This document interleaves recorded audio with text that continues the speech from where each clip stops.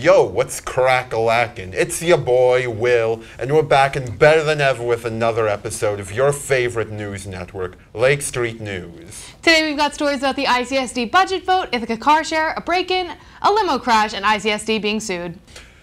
Ithaca residents will be asked to vote on the 2023 to 24 budget, as well as elections for the ICSD Board of Education. A hearing for the budget will be held at 5:30 p.m. in Ithaca High School's own Your Call on May 9th. School board elections as well as the budget vote will be held on May 16th from 12 p.m. to 9 p.m. 4 members will be elected to the ICSD Board of Education. Several current board members are running for re-election. The incumbents will face challenges from new candidates and will have to fight to the death to make their name on the school board. The 3 candidates receiving the highest number of votes will each be elected to an at-large full 3-year term from 2023 through 2026. Ithaca car share is pausing its operations on May 19th until June 30th because of constant struggles to secure insurance here in New York State.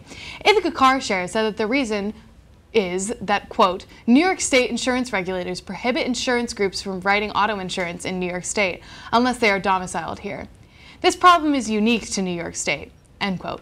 While local representatives have introduced bills in their legislative bodies addressing the issue, the bills have not been voted on. Car share officials will be meeting with state insurance regulators again this week in another attempt to remedy the situation.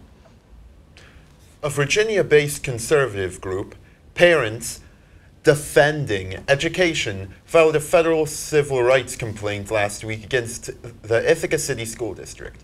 The group alleges that the district discriminated against white students during a Black Lives Matter event last month. In the complaint, the conservatives group said that the meetings violated federal civil rights laws because they excluded students who identify as white. The group asked the Department of Education to investigate the district and the events.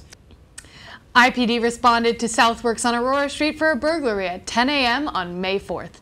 It was determined that 3 people broke into the facility on the evening of May 3rd, damaging multiple locations throughout the facility. The subjects were caught in the facility camera system but have not been identified. Anyone with information can contact the IPD. Anonymous tips are also welcome.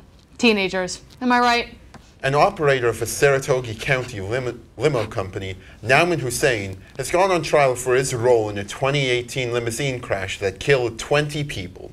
His trial is starting after a dramatic event last year where a judge rejected his plea deal, making him stand trial for 20 counts of negligent homicide. Prosecutors are expected to argue in part that Hussein failed to maintain the limo's brakes and removed the state-issued out-of-service sticker from the vehicle to use it for more jobs. Hussein's attorneys have argued that he tried to maintain the vehicle and relied on what he was told by state officials and a repair shop that inspected it. Trouble is brewing for both of the Starbucks locations here in Ithaca. Nearly a year after successful unionization for the baristas, they tragically announced their closure. Starbucks says the closures are not related to the unionization, but some people are skeptical. The shop in the Barnes & Noble will remain open, but the others will close on May 26th. This is the worst thing to happen to teenage girls since TikTok was almost banned. And there's been a war since then. Thank y'all for watching Lake Street News. And have a good week.